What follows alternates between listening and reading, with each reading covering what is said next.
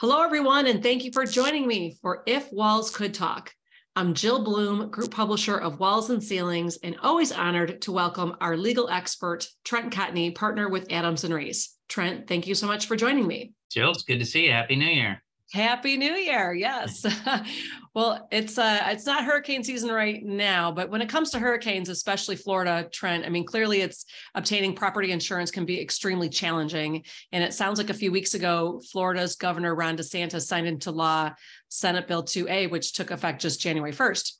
And it sounds like it could be confusing at first. Can you give us some insight and what do contractors need to know? Sure. And, we talked about some changes that Florida made here. It was just a few months ago.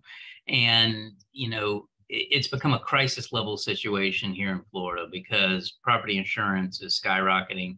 Nobody wants to provide property insurance here because of the number of claims. So the governor and his staff has aggressively worked to try to alleviate some of the problems and some of the concerns. And in this latest law that's been passed, there are a variety of things that affect, both the contractor and the insurers. So just to kind of hit it high level, from the insurer standpoint, one of the things that we've had a lot of complaints about from, storm and restoration contractors is the amount of time that it's taking insurers to process claims, to respond to homeowners. This law, what it does is basically shrink a lot of those time tables down. So it requires insurers to act quicker. It requires them to maintain detailed claim documents. Okay, so a lot of times, they have to be able to say, I received the proof of loss on this date. I requested information on this date. And all that's important because we don't want insurers to delay processing these claims for homeowners. On the contractor side, they have effectively eliminated what's known as assignment of benefits, which is where a homeowner can assign the proceeds to insurance policies to contractors. That is effective for any policies or claims after January 1st, 2023. But that was a big push that affected a lot of the court system as far as lawyers bringing those claims. Along those same lines, Jill, they have completely eliminated the one-way attorney's fee provision that allows, lawyers that are filing these types of claims to get attorney's fees.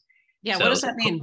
What that means is that, the only way right now that you can file suit against your insurer moving forward is for what's known as a bad faith claim. So if an insurance company hasn't acted in good faith, that they're not doing what they're supposed to be doing, then there's a body of law that governs that. But if you're trying to, in the past, what you would see a lot is you would see an assignment of benefits where attorneys would be filing claims, and they'd be filing claims because they know that ultimately there would be an attorney's fees award there. So they would be getting paid for whatever they do. They take it on a contingency basis. And that was driving a lot of the litigation, a lot of the increase in pricing that we're seeing. So that's been cut away. There's a variety of other, very detailed provisions that kind of go into what's what. And, what I did, Jill, is provided sort of a detailed article that kind of went into all the highlights of it. So I think that's going to be a great resource for, contractors moving forward. Yeah, most definitely. Thank you, Trent. I was reading through that this morning, so we really appreciate your insight in that. If anybody wants to read more on that article, it will be posted on both Roofing Contractor and Walls and Ceilings for everyone to dive in and read that too.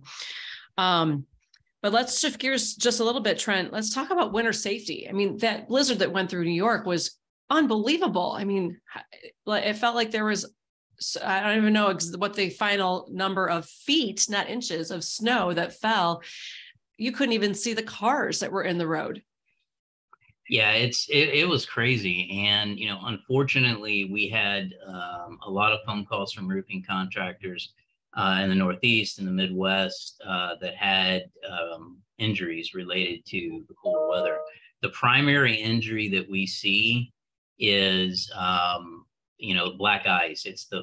You're on a surface, whether it's on a roofing deck or down below or wherever it is, and it warms up.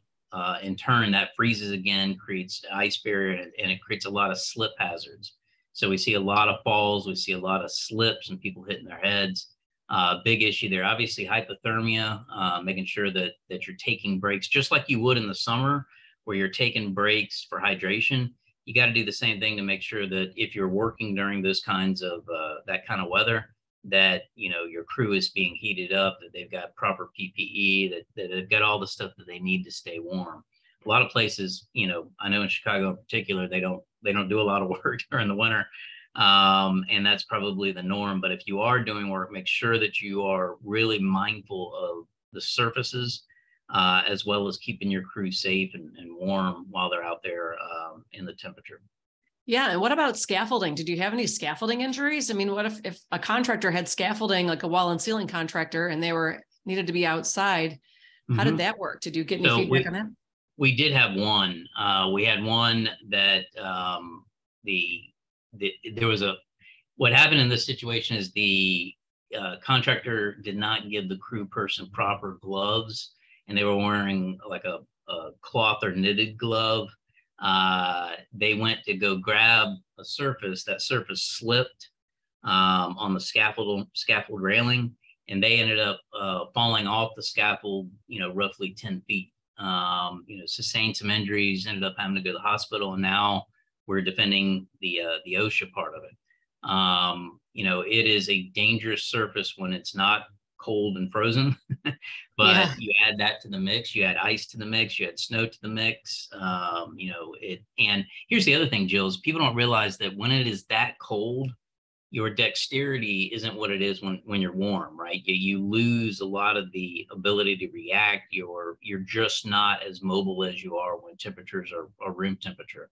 So really be mindful, do toolbox talks and train your workers on making sure that they remain safe, have the proper gear on, and take breaks when needed.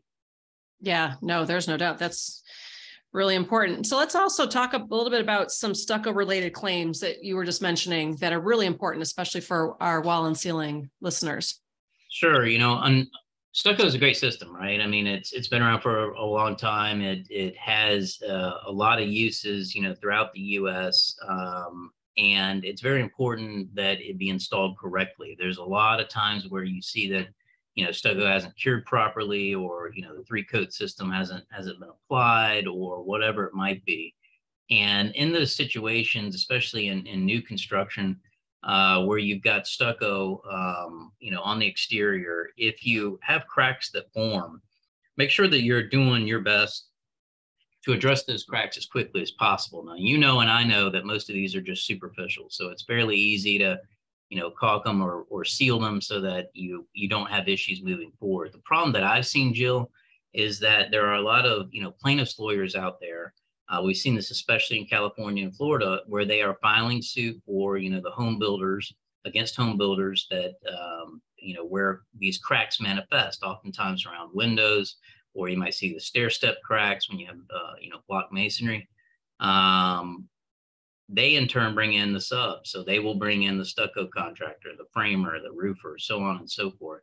And it's just really important that you address these contractually. Make sure there's an arbitration provision in there to dissuade those jury trials that plaintiffs' lawyers want. And then make sure that you are aggressively responding to cure any of these issues, before they manifest into bigger problems. Great advice. Thank you so much, Trent. If anybody has any more questions for you, what is the best way to reach you? Sure. They can hit me up via email, trent.cotney@arlaw.com.